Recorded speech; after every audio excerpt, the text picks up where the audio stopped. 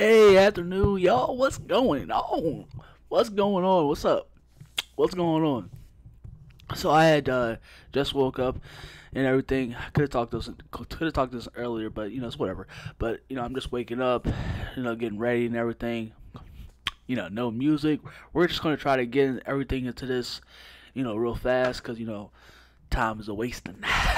So yeah, I'm no music, no kickback and everything like that. So I'm just gonna. My apologies if I just zoom through it.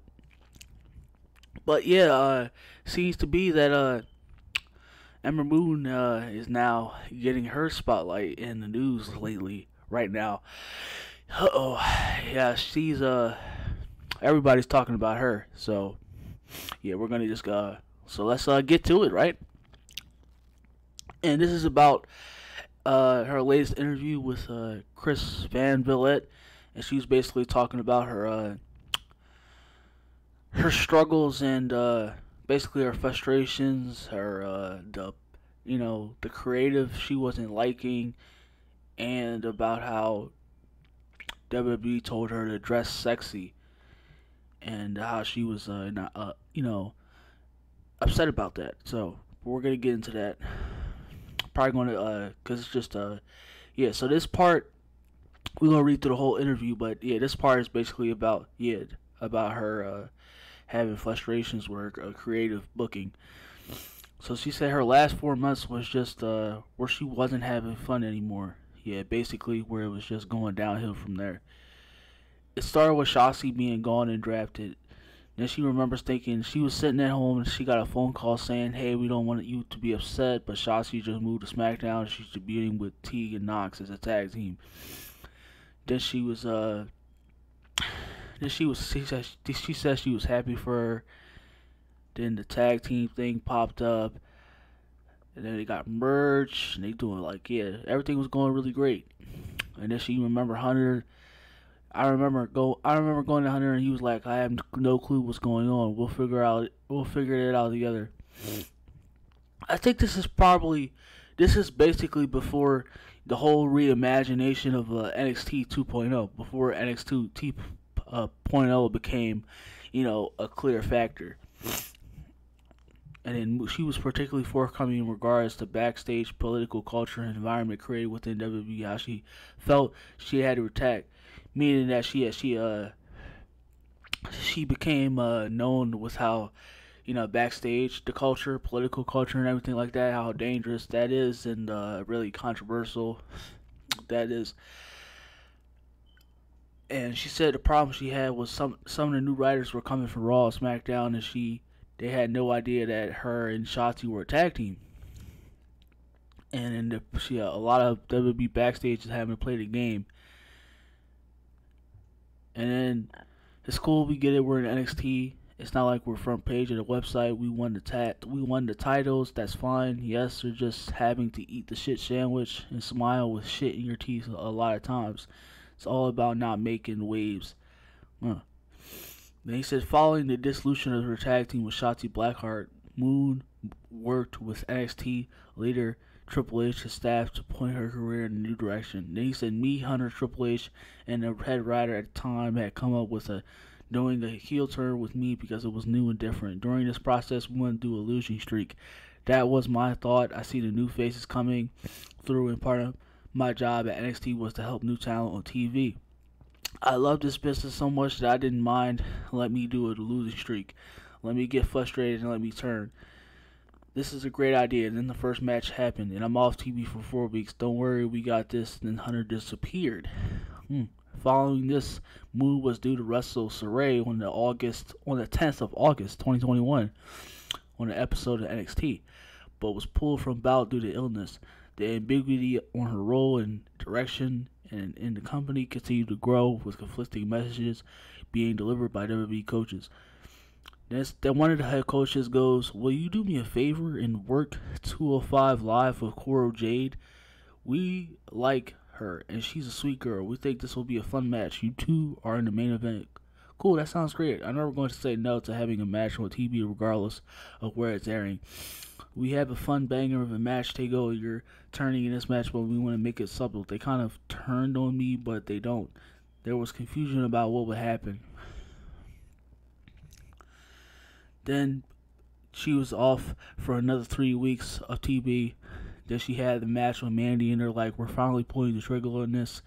I get a note that week saying, in 2 weeks, we need you to dye her hair. So this was, like I said, yeah. So I guess basically they wanted to go back to her other character. I don't know anything about that, but they wanted to go back to her. Basically, I saw like snippets of it, but yeah, they wanted to, like, I guess you can call it going back to an old character, basically. Yeah, the old Ember Moon character. This is per Vince. Then they wanted to turn her heel. They wanted to like basically get everything when she first started in the NXT, I guess, and then make her heel. And then she said she would work with lead NXT writer Ryan Cass to produce new content for the character, but unfortunately continued to face political obstacles and decisions outside of her control. Okay, then she says when she shows up to TV, she got the video ready and she's ready to show, she's ready to be back. And then she got bad news. Vince pulled her off TV. Basically, indefinitely. Like she's about to be off TV forever. And then she was completely distraught, upset. What did I do wrong? You did nothing wrong. I've done everything you guys asked me, and I've gone over and above. I switched up to TB. It's 2 a.m., and I'm like, I've done everything you asked me to. I branched out. Wow.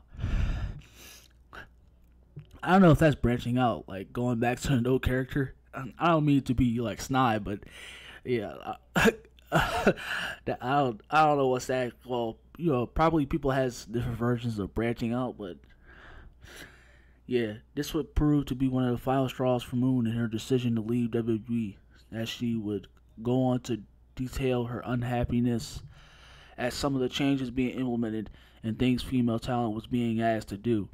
Then she said, I remember going to my female makeup artist and saying, I am so happy. We have to sit through stupid meetings about how we have to dress sexy. I remember looking at someone and laughing. I cater to children. I'm not about to wear fishnet booty butt cheek shorts, but we had a 2-hour meeting about how to dress like Mandy Rose. That's not fair. Mandy is an absolute phenomenal, amazing person, but not everyone is Mandy Rose. I started seeing this downslope as soon as Hunter was gone. And for the first bit, we didn't know why. We just knew he wasn't there. I get so angry. I was sitting there thinking I did nothing wrong. I didn't piss off Vince. They take SHlT away. Hunter's gone. You guys promised me this wouldn't happen. You promised I wouldn't be lost in the shuffle. I went on a losing streak to help you guys out and build other talent so I can get a reward, she recalled. Then they tried to, they was talking it over, but she was still pissed, upset. Then they said, we still want you to come and help the next generation, maybe teach a class. So basically, they wanted her to become a coach. Yeah, I'll say everything what I need to say. I'm trying not hard not to. But yeah, this is fucked up. This is really fucked up. Yeah, so you're taking me off TV and trying to make me a coach? She remembers laughing. I've done nothing wrong. You can cancel all my flights. I'm not coming to help these people who do not care about what I do. They only care about the paycheck that hits their bank accounts.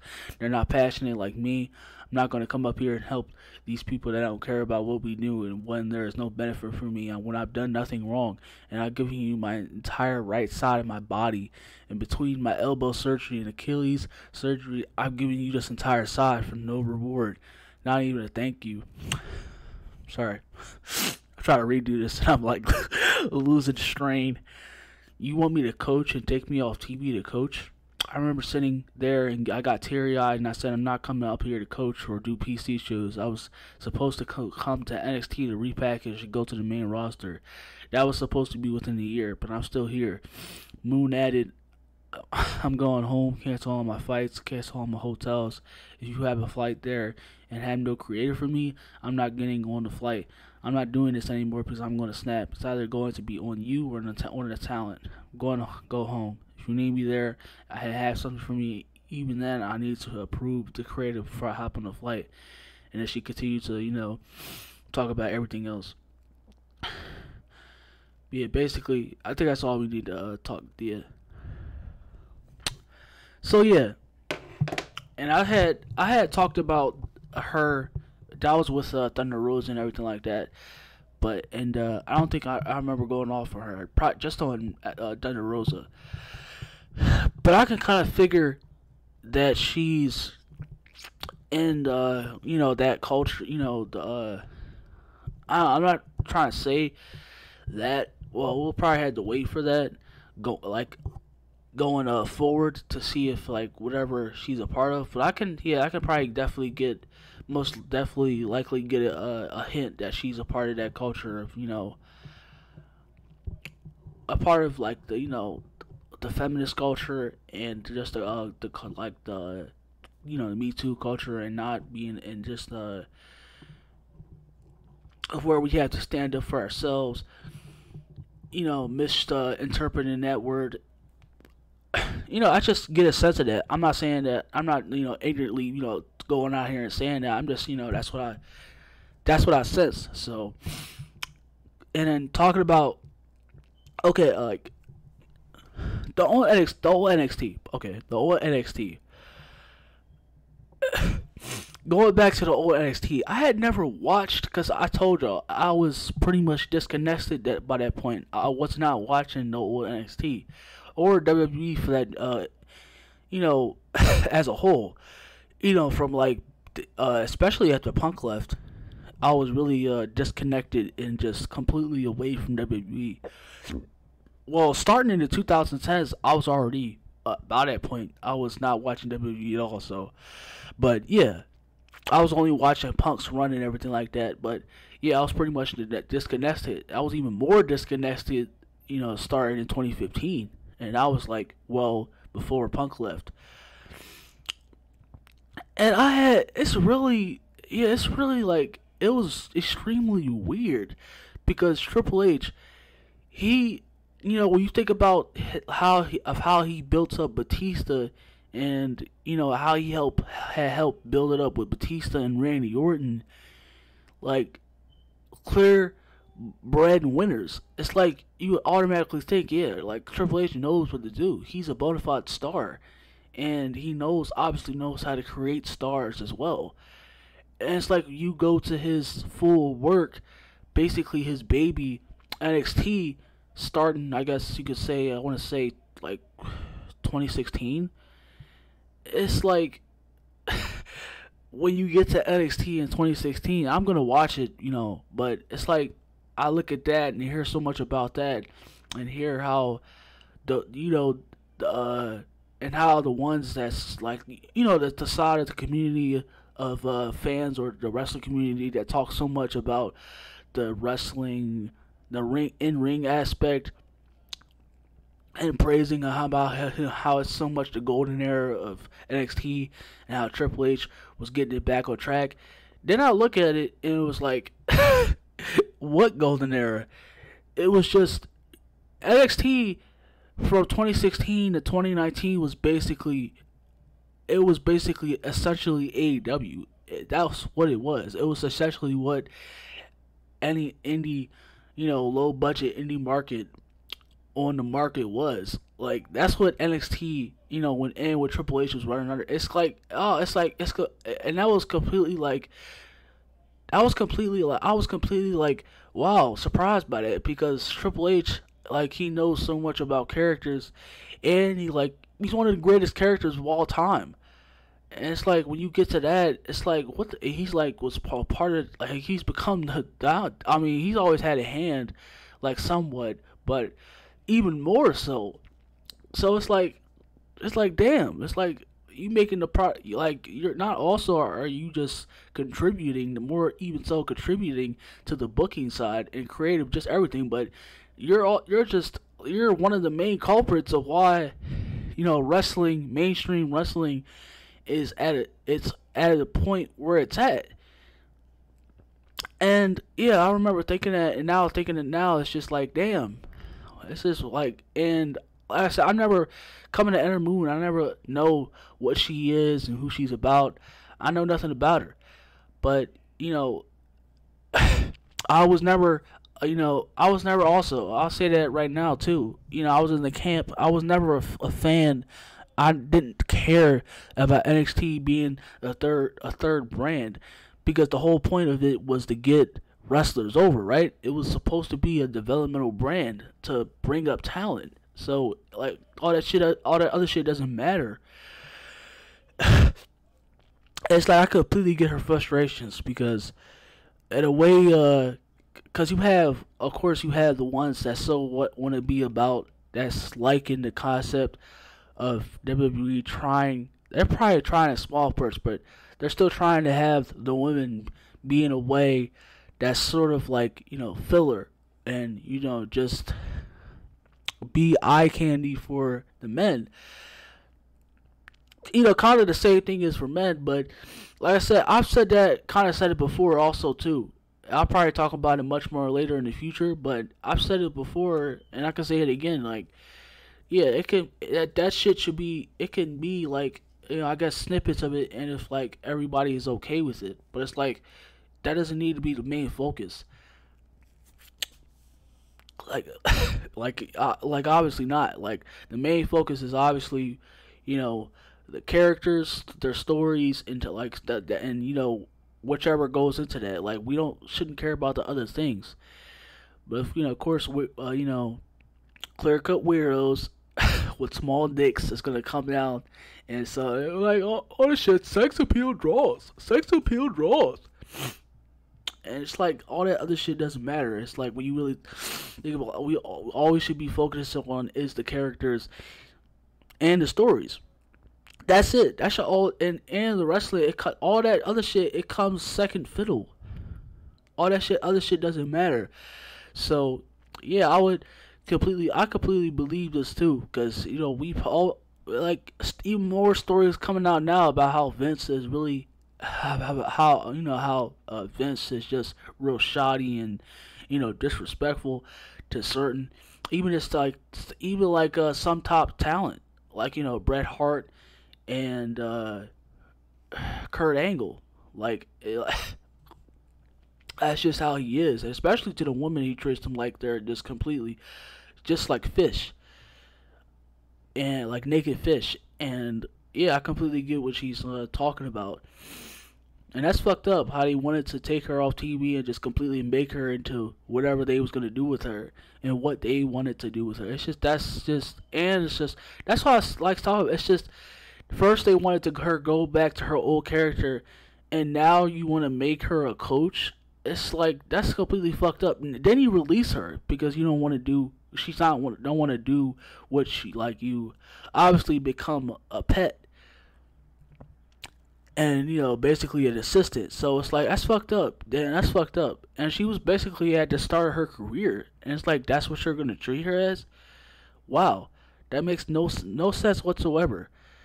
But like I said, I'll say again that just of course when it comes to like this like the women being sexy again and having those sort of that sort of content about women wrestling or women wrestlers being what Trish and women just girls like the females and like Stacy Keibler and Trish started like all that like I said like even if they're okay with it, like that could be probably like a little bit shown, not where it's like a focal point where it shouldn't be a main focus. But yeah, if like good for you though, if you like want to see that back or just like what it's like interested in seeing that back or wanted like there shouldn't be a clear factor or no she should do this, man, we will like sex appeal draws so I can jerk off.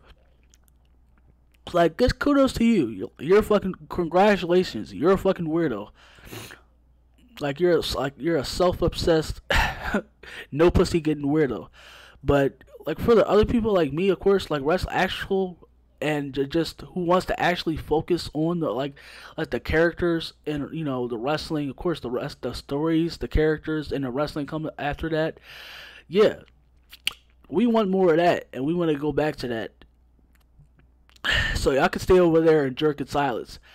But yeah, it's like I said, it's pretty ashamed. It's fucked up how she was treated on her way out. She's not. She's not the first, and she's definitely not going to be the last. So yeah, it's pretty fucked up, and how how her career is going right now, how it went, how was it going in WWE, and yeah, that's all I have to pretty much say about that. And just yeah, it's really like I heard a lot of stories about like this, so yeah, I only wish the best for her. But this was your latest on commentary with the Cosmic Originator, and I'll see y'all much out. Stay blessed, y'all.